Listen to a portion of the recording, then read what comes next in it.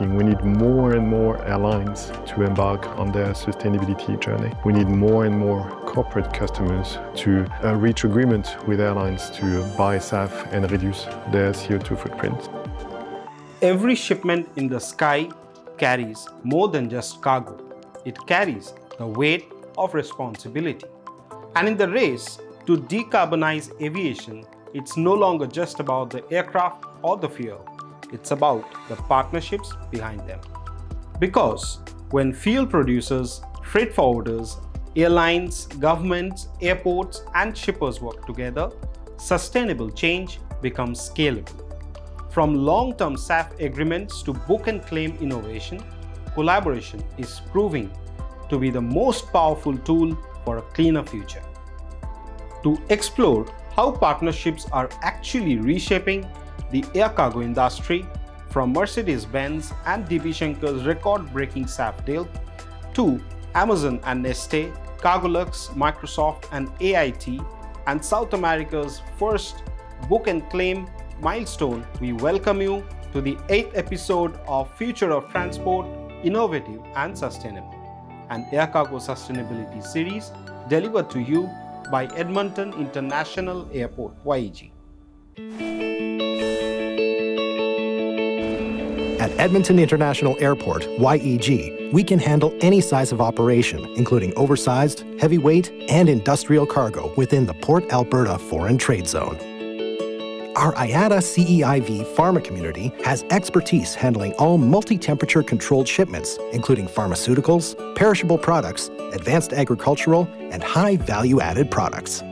Access Canada, the US, and Mexico through a multimodal transportation hub that includes major highways and proximity to 2 national rail lines. This makes YEG a key hub between Asian and North American markets. Sustainability drives every aspect of our cargo business and on-airport ecosystems, making Edmonton International Airport your best choice for investment to move our industry forward to a net zero future. Visit flyeia.com/cargo. We joined the Net Zero Challenge by the Government of Canada in 2022, and we're now a proud bronze participant of this challenge. Basically, that's entitled us to develop a roadmap on our decarbonization and what are our options to reach out net zero by 2050. That type of partnership with the government help us navigating that challenging journey on what are the options out there to reach net zero.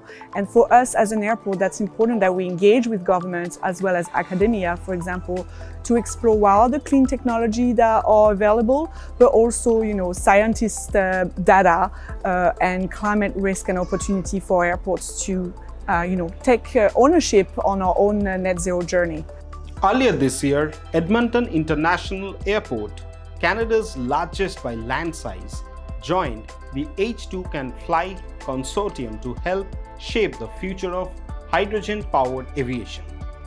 We're a proud member of H2 Can Fly, which is a pan-Canadian consortium since June 2025. We actually announced that partnership at the Paris Air Show. And this partnership aimed to accelerate infrastructure development as well as aircraft technology development to make it happen. That makes special sense for us here in Edmonton in Alberta because 60% of Canadian hydrogen production is produced in the Edmonton metro region. And so that makes a lot of sense for us to pilot, to test, to be a test bed for that type of technology. And so we're very proud to be part of that partnership with big organizations or large organizations such as Airbus, CAE, the National Research Council of Canada, and that will, we hope, advance the hydrogen application for aviation over the next 20 or 25 years. But there is so much more happening at YEG. The airport is taking hydrogen adoption to new heights by partnering with diesel tech industries to explore the integration of the Guardian hydrogen diesel system on 2 of its heavy-duty runway snow sweepers. So in addition of the existing light-duty fleet that we have running on hydrogen, we recently announced a partnership with Diesel Tech Industry, a local partner here in Alberta, to retrofit 2 of our runway snow sweepers with a Guardian hydrogen diesel system that can have hydrogen and diesel. We're super excited to see the first runway snow sweeper ready, hopefully for the winter season later this year. YEG will be Canada's first airport to explore the adoption of DTI's innovative hydrogen and diesel technology in its runway snow sweepers, vehicles considered from a hard-to-abate fleet. The airport also uses its growing fleet of hydrogen-powered passenger vehicles in its day-to-day ground operations. A mobile hydrogen refueler is located right at the airport and supports refueling the fleet, which includes Toyota Mirais. YEG's efforts mirror global trends. Airports from Singapore to Brussels are trialing hydrogen ground equipments to cut emissions. And beyond energy, YEG recently launched Ship Alberta, a digital platform helping small businesses access better shipping rates and connect to global markets, proving innovation at airports isn't just about planes. Still wondering why partnerships are important to build a greener aviation future? Partnerships are extremely important in general for air cargo, but especially in sustainability. So we at Finnair Cargo are partnering with several partners. But one thing as well in partnerships as well is the collaboration with our forwarders, our main customers as well, that we discuss with them what is the shortest route, but as well, how can we avoid last-minute cancellations as well. So the fuller a plane is, the less we are wasting any fuel, but as well, that makes it much more sustainable. And last but not least, of course, sustainable aviation fuel, SAF, plays a huge role. So we're partnering there with different kind of fuel providers as well, do educational seminars, but as well discuss with our partners in order to make sure that it's a partnership and that all of this can only be done as a team sport. But partnerships to accelerate aviation sustainability are not just limited to airports and airlines. In fact, everyone from airlines, airports, fuel companies, shippers, and even IT companies are playing a huge role in making flying more sustainable. But how? So, recently, Avianca Cargo, the Queen Flowers, and Repsol have completed South America's first sustainable aviation fuel book and claim operation using the RSB framework. The initiative covers SAF-linked CO2 reduction certificates equivalent to over 6,000 gallons of fuel, enough to power a Bogota-Miami cargo flight carrying over 60 tons of flowers. By using the book and claim model, they can support decarbonization without needing physical SAF on site, making sustainable aviation more scalable and accessible. Managed through the Roundtable on Sustainable Biomaterials (RSB) for traceability, the project allows Avianca Cargo to offset Scope 1 emissions while enabling customers to reduce Scope 3 emissions in their supply chains. Moreover, SAF can reduce life cycle CO2 emissions by up to 80%, and IATA estimates that it could contribute over 65% of the reductions needed for aviation to achieve net zero by 2050. But achieving sustainability is not just one person's game. It has to be a shared responsibility. A global collaboration is essential to drive the right solutions to the market, because aviation is a global market. And I think those kind of collaborations, and IATA is one of the stakeholders for this. It's essential to provide the right framework, the right baseline for companies such as Ascend Renewables to drive solutions to that sector. Similarly, Avia Solutions Group, the world's one of the largest ACMI producers, has partnered with DHL Express to cut greenhouse gas emissions through the use of SAF via DHL's Go Green Plus service. Between January and April 2025, the partnership helped reduce emissions by 12.61% or 30.6 tons.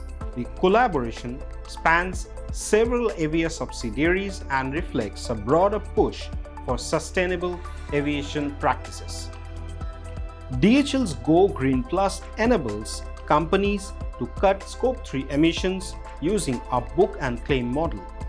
This initiative supports DHL Group's goal of net zero emissions by 2050 and is backed by major SAF deals with BP and Neste aiming to cut 2 million tons of CO2 emissions. In our decarbonization roadmap, sustainable fuels actually play the biggest role. That is simply because aviation is the biggest lever and the second biggest is heavy-duty trucking. So in both sustainable fuels, drop-in fuels play a very important role. In the DHL group, 2/3 of our footprint stems actually from aviation. First question was, is there SAF available? And with Neste, you can demonstrate that it is.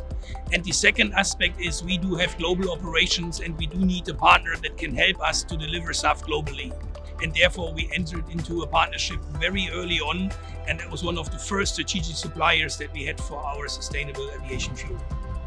SAF producing company Neste has also signed an agreement to supply Amazon Air with 7,500 tons of Neste My Sustainable Aviation Fuel through the end of 2025 for use at San Francisco International Airport and Ontario International Airport in California. Amazon becomes the first company to use SAF at Ontario Airport, one of the top 10 cargo hubs in the US.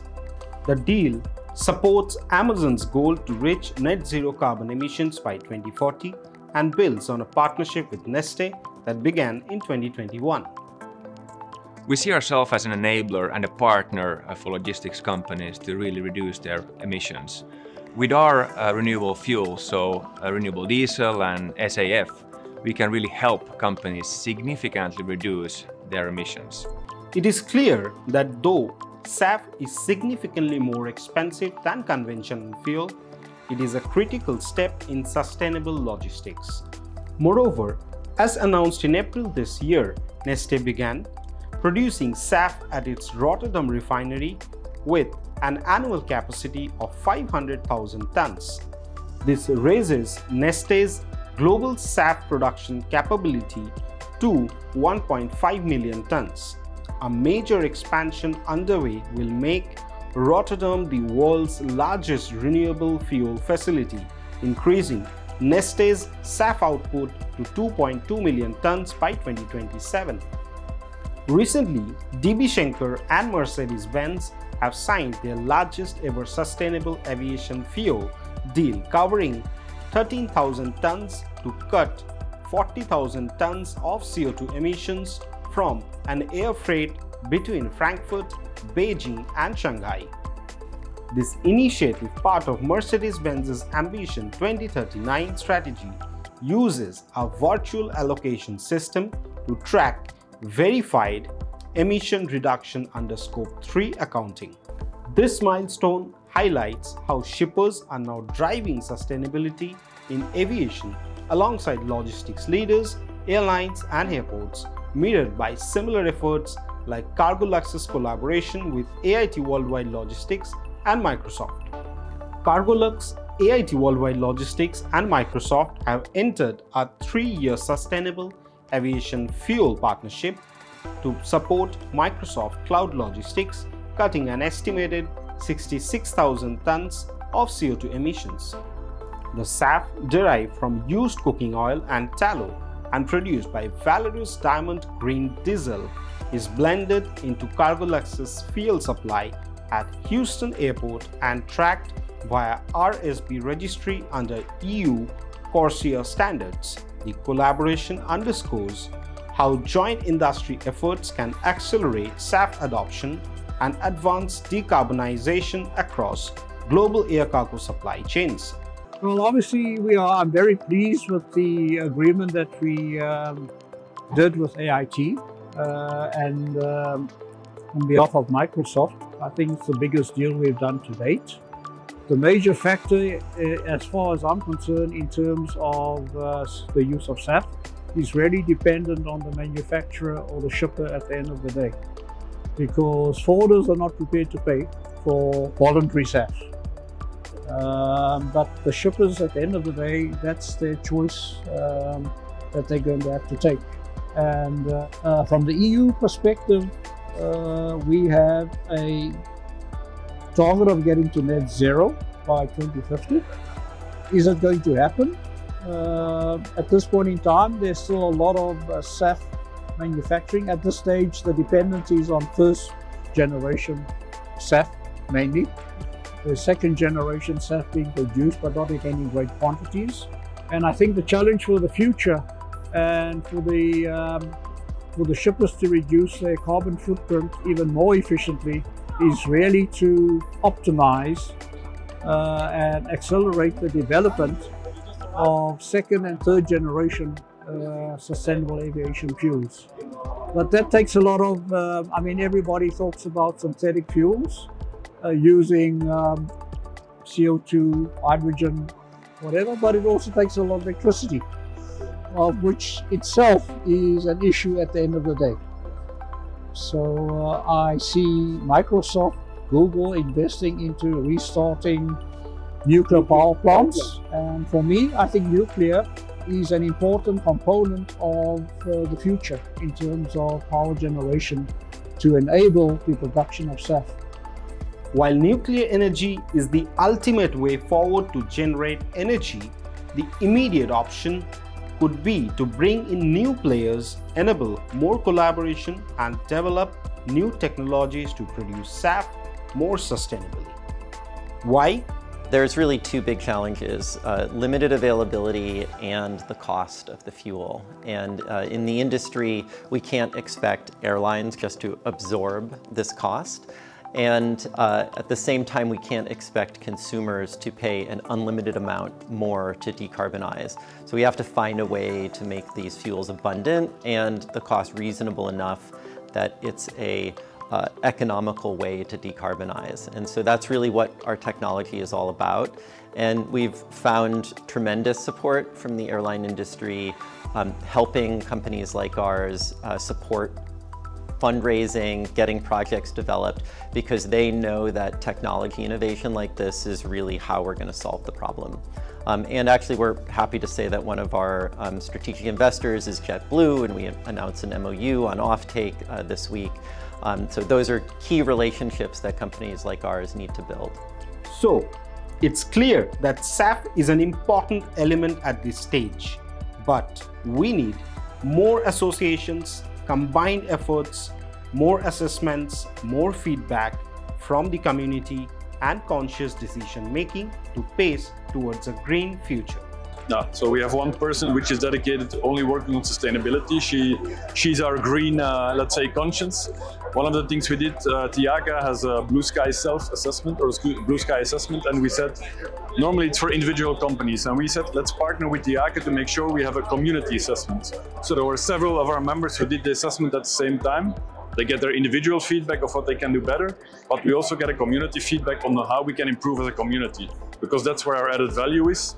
Some things they can solve individually, but some things, there you need a group approach. And that's where we're going to take, when we get the assessment, that's what we're going to take and work on. Right. We need to assess our efforts and take constant feedback to improve our sustainability efforts. While the future is still unknown, we shouldn't stop innovating or implementing ways to make aviation more sustainable, be it by increasing the use of SAF, exploring hydrogen fuel cell aeroplanes, or moving towards waste-free sustainable packaging methods. To know more about industry initiatives around green aviation, stay tuned with us and keep watching the series Future of Transport, Innovative and Sustainable, an air cargo sustainability series delivered to you by Edmonton International Airport, YEG.